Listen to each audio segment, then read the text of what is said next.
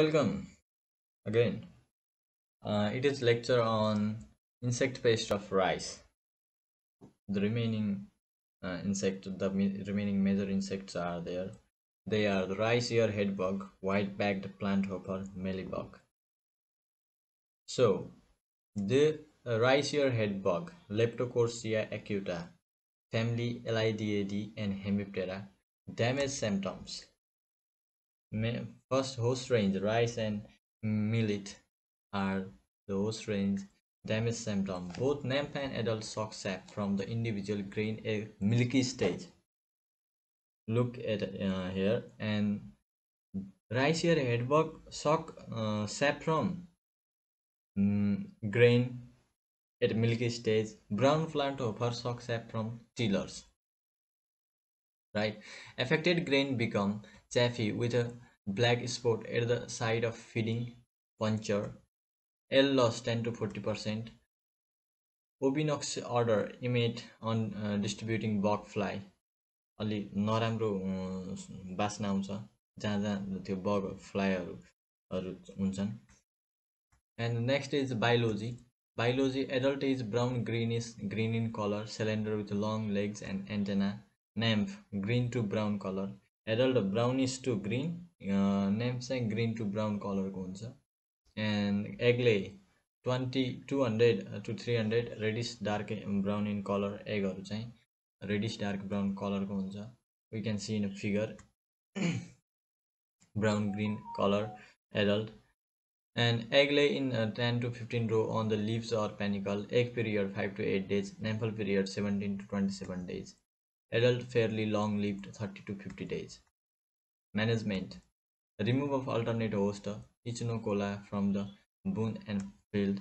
Use of a neem seed kernel extract 5% or notici leaf powder extract 5% or IMOEA leaf powder extract 5%.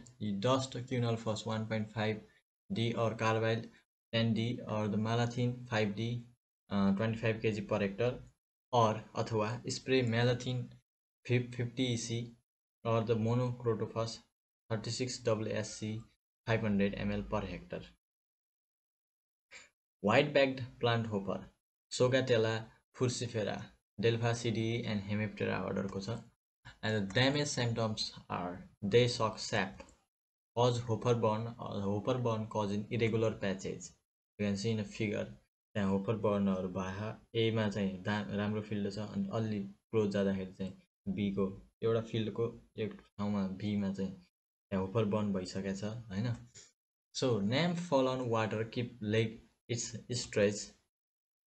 You can see in a figure the biology. Adults forewings are highline transparent हुन्छ forewings with a dark vein and dark spot in the middle of a posterior ears protonum in the pale yellow protonum चाहिँ pale yellow color को हुन्छ highline color को हुन्छ forewings but dark vein and dark spots in the middle or posterior ears. And thorax poses a diamond like marking. Female lay up to the 750 egg in a leaf sheath and the midrib of leaves. 750 egg lay गर्छ. Ovipositional side is characterized by the black streak. Egg period 6 to 7 days. Nymphal period 12 to 17 days with 5 instar. Female longevity is about the 12 month. Management of a WBPH. Grow resistance variety like AR133, IC25687, HKR10, HKR126 etc. Subscribe, share and comment the channel.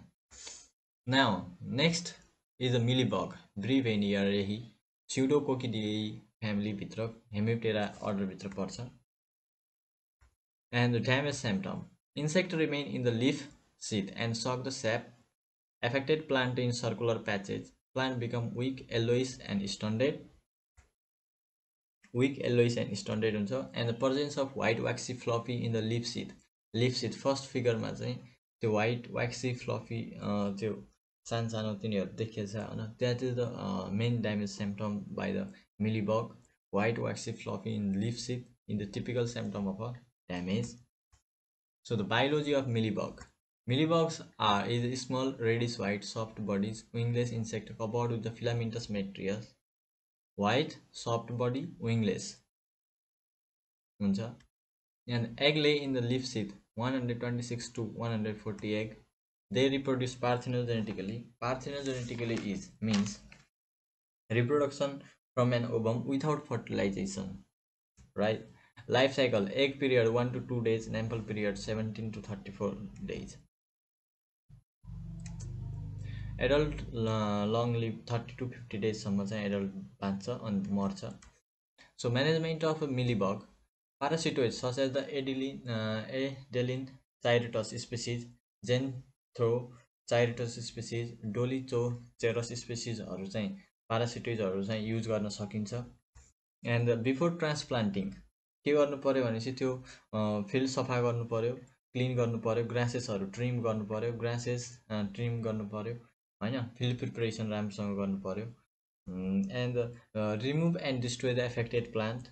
Spray dimethoid 30 EC 500 ml per hectare at initial stage of infestation. Thank you very much. Subscribe the channel, share and comment. Thank you. Have a good day.